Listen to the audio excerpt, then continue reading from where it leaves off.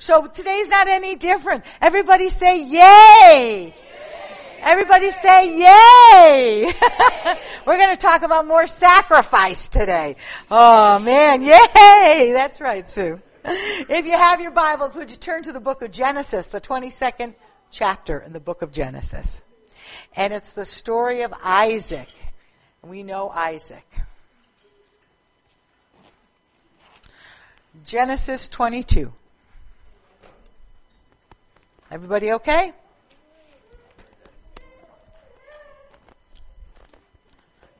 Okay. Verse number 1. I don't know how this is taping, Sam, because it's very close to my head. It's all right? Hopefully it'll be, well, yeah. Okay. Okay. We'll keep the volume down. That's all. Now it came about after these things that God tested Abraham. Now let's talk a little bit about that. If you don't know much about Abraham, oh, I'm telling you, what a great story. So Abraham is in Haran, Haran, and that's where he was at the time that the Lord first spoke to his heart. Abraham was not Hebrew. He was nothing at that point. There was no Hebrew children. He was just a guy. And the Lord speaks to him. And the Lord challenges him. You can go back to Genesis 12 if you want to read about the calling of Abraham. And Abraham responds to the voice of God. The Lord says to him, listen, come, follow me, and I will make you a great nation. And your descendants will be as many as the stars in the sky or the sand on the beach. Abraham didn't hesitate, and he picked up his stuff. By the way, Haran is Iraq today. Abraham picks up his stuff and he says, that's it, I'm following God. And he and Sarah follow the Lord. And he takes them through a variety of different places. Now, you know the story basically about Abraham, I think. I don't want to bore you, but let me just say it for those who might not know. The Lord promised Abraham and Sarah a son. And it wasn't happening. It may be because Sarah was 95 and Abraham was probably a few years older than that. But he did promise, God did promise, that he would have a son. So like any person that we know, well, yeah, the Lord said it, but I've got to do it. So he takes a handmaiden, Hagar, and together they have a son. But it wasn't the son that God had promised him. And Ishmael grew within the campsite, and Hagar, the servant, raised her son. But then one day the Lord said to Abraham, Ishmael has to leave. You have to separate yourself from this son. And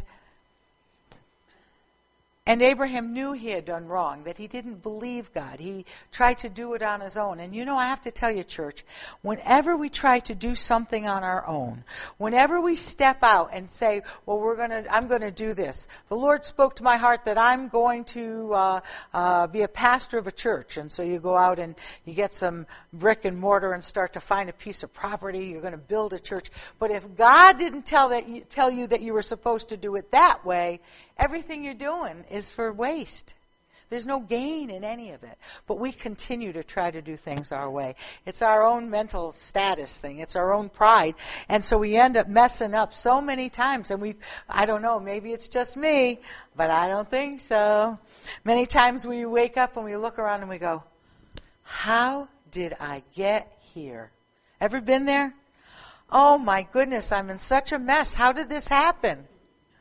Well, it wasn't God that put you in the mess, you know. So Abraham had to separate himself from Hagar and Ishmael. They left, and shortly thereafter, Sarah became pregnant with Isaac. And so this was the son of promise. Abraham's son Isaac was the son of the promise of God. and they had a very close bond. They loved each other. Abraham praised God for this son, loved this son, and now we're in chapter 22. Now it came about that after these things, that God tested Abraham and said to him, Abraham. And Abraham said, Here am I.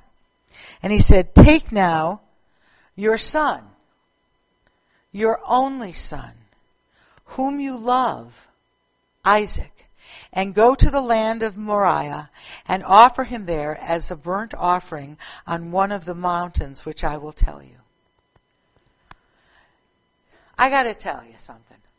Pastors don't like to preach this story because of everything that's going on in our head right now. So what's going on in our head? Why would God do that? Isn't he supposed to be a loving God? Isn't he supposed to be our Father? Why would God tell Abraham to do this? Why in the world? Do you know, many times things happen in the world and we're asked that same question as Christians. Why? Why? I can't understand it. At least in the story, in chapter 22, we get a little understanding. It says that God tested Abraham. That's not fair. Well, guess what? He's God. He can do whatever he wants. But God tested Abraham, and he tested because he knew how much Abraham loved his son. And perhaps, and there's no Bible for it, but perhaps Abraham had started to worship his son. And you know, you parents, we know, you love your children. But that love should never supersede our love for God. And perhaps that happened. And so God wanted to test and remind Abraham about his love of God. And so the Lord says three things. Take now your son. Not somebody else's son. Your son. The thing that you love the most, Abraham. Take your son. Your only son. Whom you love. It was a challenge for Abraham's very core. It was a challenge on everything that Abraham knew. He said, take your son. Your son. Your only son. There's not another where you could say, well, Isaac will be gone, but I'll still have Joey, you know. No, your only son. And yet there was a promise. Go and take him. And go to the land of Moriah. And after there, and offer him there as a burnt offering on one of the mountains which I will tell you. He's telling Abraham he's going to offer his son Isaac as a burnt offering unto God. You know, God has never asked us for a blood sacrifice of a human. That was the sign of the pagan gods, Moab, and they would offer human sacrifice. God never did that. Never, and has never done it from this point to the New Testament when he offered his own son, Jesus Christ. But he challenges Abraham. But I'm interested in the response of Abraham. So Abraham rose early in the morning and saddled his donkey and took 2 of his young men with him and Isaac his son. And they split wood for the burnt offering and arose and went to the place which God had told him. Abraham didn't even flinch. Didn't ponder why, how come, you're supposed to be my God. There was no argument there. Now understand that Abraham had his ups and downs with God. We know that.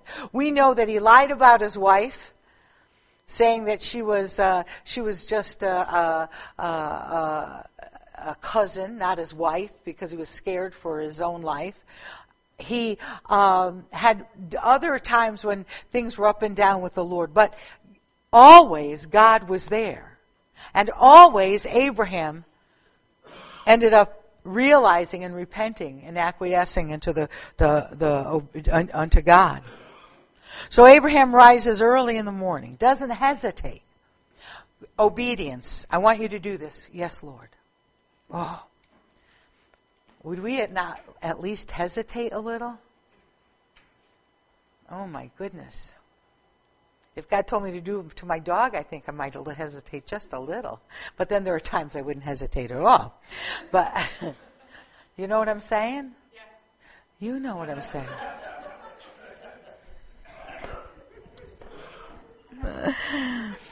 So on the third day, there's a time element there. And we don't hear anything that Abraham is fighting God on this thing, but it's 3 days. On the third day, Abraham raised his eyes and saw the place from a distance. Abraham said to his young men, "Stay here with the donkey, and I and the lad will go over there, and we will worship and return to you." Abraham took the wood of the burnt offering and laid it on Isaac his son, and he took his hand and the fire and the knife. So the two of them walked up together. Isaac spoke to Abraham his father and said, "My father." "Here am I, my son." And he said, "Behold the fire and the wood, but where is the lamb for the burnt offering?" How that must have...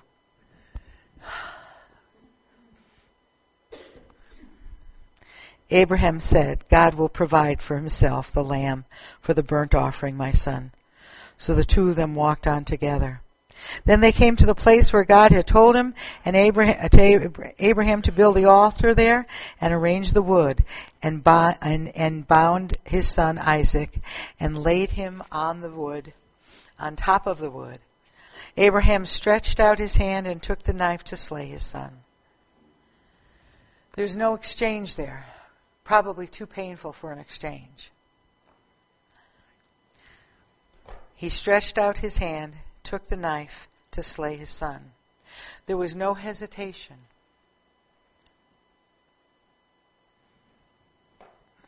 I will tell you that when things happen in our lives, we question and worry and fret about things sometimes. And I'll tell you primarily because we are lacking in an intimate relationship with Almighty God. See, his whole life, from the time that the Lord first called him, Abraham walked with God.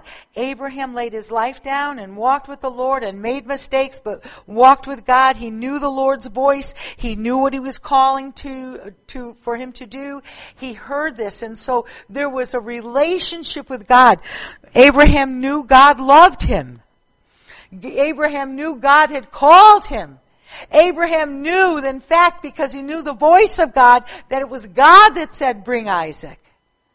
So how could he hesitate? He had built that relationship over the years, and he had failed many times, and yet he followed after God. And so he's here now, and he's there, and he raises this knife to slay his son, knowing in his heart how much God loved him and how much God loved Isaac. And so in obedience, he raises this knife above his own son. But, now you all know the story or have heard it, but the angel comes. Whoa, wait a minute. And again, it's not in the book, but I got to tell you, could you imagine the relief on Abraham's face, in his heart, when the angel says, "Abraham, Abraham!" And Abraham says, "Here am I. Do not stretch out your hand against the lad, and do nothing to him. For now I know that you fear God, since you have not withheld your only son from me." Can you imagine what that must have been like? Abraham just kind of, I see him almost falling down at hearing that. Because it took everything he had probably to raise that knife. And then the Lord took that from him and he fell. Assured once again of God's great love. In verse 13 it says, Then Abraham raised his eyes and looked, and beheld behind him a ram caught in the thicket by his horns. And Abraham went and took the ram and offered it up for a burnt offering in the place of his son. Abraham called the name of that place, The Lord Will Provide, and it is said to this day, In the mount of the Lord it will be provided, Mount Moriah. I want to just share a few things with you. This story, that actually happened, of course, but this story is a foreshadowing of the New Testament. The fact that the Father would bring Jesus to lay his life down. And at that point in time, we know there was no other sacrifice that could do the same thing. Jesus had to die. It was in the New Testament we realize the great sacrifice that the Father had. We read about Abraham, but we see it in the Father in the New Testament. As Jesus carried his cross, as Jesus climbed Calvary for us.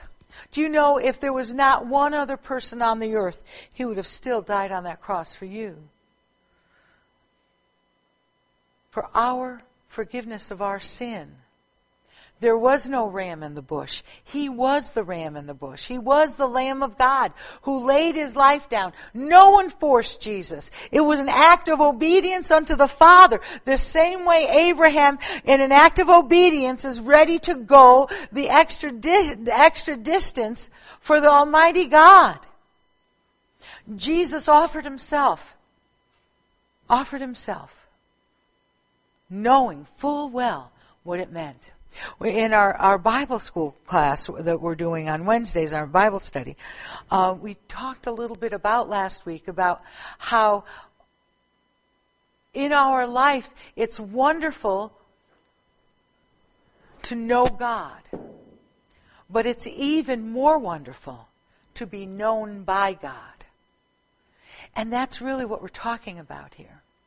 It's good that we know God. Those of us that have accepted Christ and as our personal Savior, and we walk committed to following the Lord and to being his witness on the earth, we know God. We have had an experience with Almighty God. Now, we don't know everything about God, even though sometimes people think they do. We don't know everything about God, but we know God. We know him personally, the same way Abraham knew the Father. It was a personal relationship. Nobody had to tell Abraham. Abraham knew because the Lord and he were so close and so tight. We have that relationship right now with Almighty God. That as we decrease, he increases in our life. And so we don't have to yell. We can whisper, and our head is on the Lord's heart. We're that close to him. It is a personal thing. He knows what we're dealing with us. He knows what we're crying about on our pillow at night when nobody else knows, or on our way to work or our way home from work. Nobody knows. We carry on like business is normal, and yet there are times when our heart is breaking and we can't share it with anyone. We don't even know how to share it because it's so deep, the hurt. Some of us have been betrayed. Some of us have been made a fool of. Some of us have been taken advantage of. And the hurt is so deep that but we can't share it. It's buried too deep. And we're afraid that something will happen if we start to bring it out. There'll be a flood of all of the hurt and pain of our lives. But God, in the quiet of our private room, when no one's around, and when at that point where you go into the bathroom and lock the door, and you begin to weep, but you don't want the kids to see you upset. You begin to cry. You don't want your spouse to see you that way. That the hurt is starting to bubble over. God knows. And God says, come. I got this. I got this. We think we suffer alone, but we don't. We think our pain can't be given to anybody, can't be shared with anybody, but yes, it can. Almighty God in His wisdom has provided a way for us to do that. See, the whole thing, we get caught up in why this wasn't fair. Why Isaac? Why Abraham? None of that matters. We're talking about our obedience unto the Lord. As we walk more in the way of God, the more we walk in Him, God begins to increase those times of obedience that we need to have. But when we first started out, there was such joy in our life. And God would ask us certain things to do, and we'd be like, yeah, I'm doing it, Lord. I'm going and talking to that person. Oh, yeah, Lord, I'm driving, 2 hours every Sunday to go hear that crazy lady in East Adam. It was like, yay, But you see, as life goes on, that first love that we hear about from the church of Laodicea, where Jesus says in the book of Revelation, I have one thing against you. What happened to your first love? See, in order for us to maintain that first love, I got to tell you, husbands and wives, I have to tell you, in order to maintain that first love, that when you were first going out and, oh, he's so cute, she's cute, those kinds of things. You have to spend time with your spouse. You have to spend time with the one you love. Parents, if you want that relationship to your kid to last a lifetime, you need to start spending time with them and making time. Sometimes I know it's hard, but that sacrifice that we give up to spend time with our family will pay off for the whole generation, for years to come, decades to come. I want to say to you that is exactly the same thing that happens with God. The more intimate we are with Him, the more we share things in our lives that we wouldn't share with anyone. The more we continue to look to Him in the middle of our crisis, in the middle of our stresses, in the middle of times when we don't know who to turn to, but we get away some place and just go to God. There is something that happens in our soul and in our spirit. There is a lifting of our person, who we are, not because of some mumbo-jumbo or whatever. It's the fact you're in the presence of God. And listen, when you are, there's nothing else except He will lift our head. He will encourage our hearts. He will reaffirm you and let you know that what you're going through is only temporary. There is a light at the end of that tunnel. He will, listen, you may not believe me, but I'm telling you, you can believe God. What you're going through will not last forever. Those that endure for a night, but what comes in the morning is joy. I want you to know, to get through that hour, those times of darkness, those times when we don't know what we're doing, with the times when all of a sudden you're drowned and you're going, wow, this one got mad at me. I'm getting in trouble at work. This person is telling lies about me. And it's like all of a sudden you can't do anything right. I don't know about you. It's just trying to get some air, Oh my goodness. God's got you. And if you spend that time with Him, you will actually get to know God even better. And the most important thing for us is that we are known by God. We're not in some cosmic consciousness over here. God knows us. He knows every hair on your head. That's what it says. Do you know that? Yeah, that's what it says. It says He knows every hair on our head. Jim? I was saying, whenever she says hair on your head, she looks at me.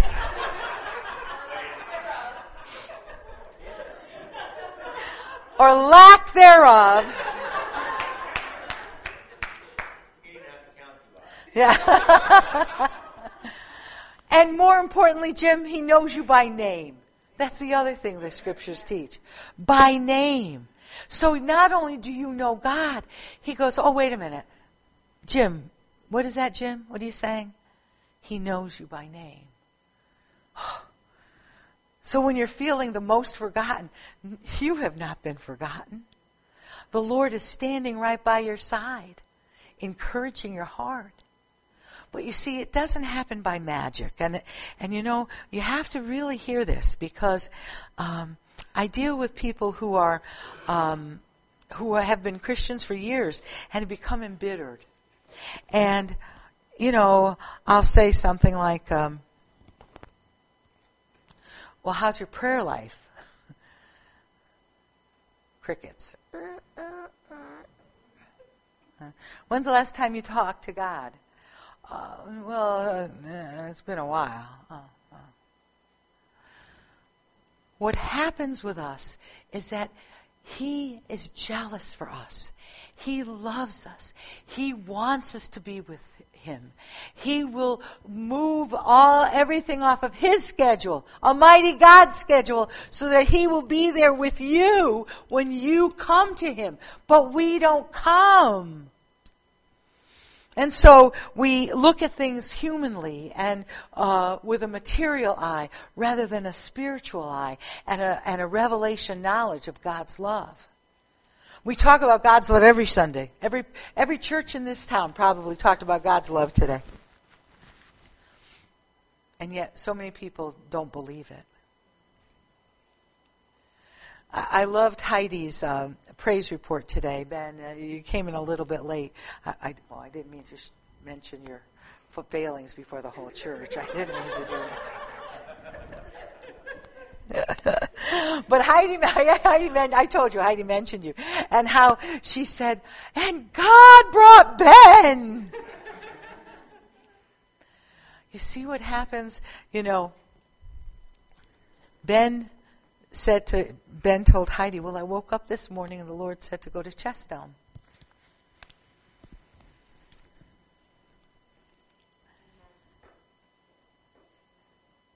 Can God tell you to do something? Are you hearing Him? Are you close enough to hear the voice of God? Have you been with Him enough so that you know the voice of God and the voice of the tempter and the enemy of our soul? Do you know sometimes we hear the voice of God, sometimes we hear the voice of us with all of our baggage that we carry. God told me to do this. No, He did not. You know? God showed me this. No, He didn't. That was from your heart. That wasn't from the heart of God, you know? And then, of course, the enemy would sound like God to us. That's why it's so important that we know the voice of God. To know and to be known. That's the call of our lives. Because, you see, it doesn't matter what the test is. What matters is our obedience within the test. What do we do while we're in the middle of it? Somebody cut you off in traffic. I wish I was in your back seat. Let's see how that goes. The other day, there's an elderly woman I know, very sweet, and I think she's 87 or so, and you know, and she's like, well, Dolly, she calls me Dolly. Well, Dolly, you know, and she's so sweet. And she was talking politics, and she said to me, if this guy gets in, she said, and then she used some language I haven't heard since I was a probation officer. I mean, from this little old lady. She was, you know, using you don't even have to think about it. Just take my word for it. I went like this. Have a nice day, Dolly. And then she walked away from me. I was like, did I just hear that? And you know, my point in it is that as you can look like a Christian all you want. You can carry the biggest Bible Schofield chain reference under your arm, you know. You can do everything right. But unless your heart is changed, you're not changing. Some people say to me, I've heard, you're not like other preachers because you just say what's ever in your head. And, oh, really? But what they're trying to say is that, you're not, I try not to be something I'm not. I'm a sinner saved by grace. That's all I am. And I'm not going to put on a phony facade because, I'm a preacher or whatever. We have to be real. We can't do that any longer. That phony facade that the world gives, we should have nothing to do with that. So that, yes, sometimes a Christian can fall and something can come out of their mouth and, wow, where did that come from? But still the fact is that their heart is for God. And so that as we get closer to God, we don't have to worry about sin because God takes care of sin. And the language or the actions of our lives become more reflective of who God is. That we would all be real. How will the world know how to come to God unless we're real? Sometimes I worry about that. We get in churches and we're all holier than thou. Oh, well, praise the Lord. The Lord showed me that. And I just bless your heart. That's all I wanted to say. I wanted to just come and just tell you that Jesus loves you. Jesus loves you. God bless you. And before they even get out into the car, they're having an argument with their husband. They're beating their kid. They're, running people over in the parking lot. I can't stand that. And I don't think God can either, to be quite frank. People need to see the real you to understand the real God. I had a call in my life when you would have thought, believe me, he's calling her. She has a relationship with Jesus. But I'm telling you that the world will not know the way unless we're where they are. Jesus became man so that he would be an example for man, so that we would see how it's done. And we would have an example of how to get through the tests and how to get through the trials. We see him, being arrested, brought before Pilate, then before Herod, then back to Pilate. We see this happening, and we're saying, but he's God. But he's suffering as we would suffer. Last week we talked about denying ourselves, picking up our cross, and carrying it, and following him. That's what our call is. There is a trial. It's not when. It's not if. It's when you get tested. Understand that how we go through it is everything. We can go through it in obedience, worshiping God, still not understanding it, please. We may never understand it because our gray matter is so small in our tiny, weensy-peensy brains. I mean, we're trying to understand God of the universe with this brain of ours. I don't get it. No kidding. You're not supposed to get it. I'm God. Right? We try to, why? It doesn't matter. What matters is how we are going to go forward. This life we have is not for cowards. It's not for cowards. And no matter how much you may try to avoid it, if you're really a blood-bought child of God, you're going to experience difficulties. It's the way of life. The scripture says that the rain falls on the just and the unjust. So you're just, you're going to have as much rain as anybody else, as any heathen out there. But we go through it worshiping Almighty God. Amen? Amen. I just want to read this to you. Karen Watson was a missionary in Iraq, and she was martyred. And when they found out that she was killed, prior to her going to Iraq, she gave a letter to her pastor. And on her death, he opened the letter, and this is a quote from the letter. "You should only be opening this letter in the event of my death. When God calls, there are no regrets. I tried to share my heart with you as much as possible, my heart for the nations. I wasn't called to a place, I was called to Him, Almighty God. To obey was my objective. To suffer was expected. His glory was my reward, and His glory is my reward. And then she said, care more than some think is wise. Risk more than some think is safe. Dream more than some think is practical. Expect more than some think is possible. I was called not to comfort or success, but to obedience. And that is His call for us today. That last paragraph, care more than some think is wise. Care more. People say, you're going a little too far there. Care more than what some people would think are wise. You got to watch yourself. They could be taking advantage of you. Don't worry about that. Keep your eyes on the Lord. Care for people around you. They don't care how much you know till they know how much you care. Remember that. That is so important.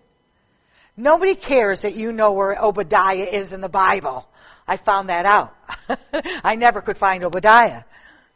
They don't care about that. But when you're there and extending a hand of encouragement, bringing a bag of groceries, helping watch their kids, that's what speaks to their heart. And it says, risk more than some think are safe. Ooh, you're going to do that? That might not be safe. So what? If God has brought you to it, He's got the answer for your life. Risk more than what some people think is safe. And dream more than some people think is practical. You will never. Anybody ever told that in their life? You're never gonna amount to anything. You're never. I had teachers say, you're never going to get out of high school. Never. That's why I never took Nellie's physics class. Because I figured if I wasn't getting out of high school, why would I need physics, right? People have told us all our lives that we couldn't do things. People didn't have the vision. Because you know why? Because the vision is your vision. It's yours. God gave it to you. People they're not being mean. They're not trying to put you down. But they don't have that vision. You've got the vision. And by the way, vision doesn't end, when Social Security kicks in. Vision goes on for the rest of our lives as Christians. There's always new vision. There's always a refreshing vision of God. There's always an encouragement just to take the next step, even though we may not have a clue how to get there. Just take the next step. That step is easy. Just take the first thing that God tells you to do and know that He's in it. He will lead you where you need to be.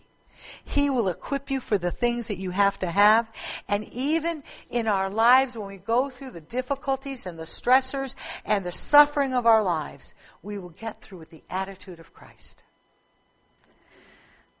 This afternoon, it's not quite this afternoon. This morning, I want to just encourage us. Me too. That as we go with God. For the Lord is with us. He watches over us. We don't suffer alone. And we can face anything. Anything. We talked about the martyrs, today's martyrs in some of the countries that are having to go underground and complete villages are just devastated. And yet, God is there.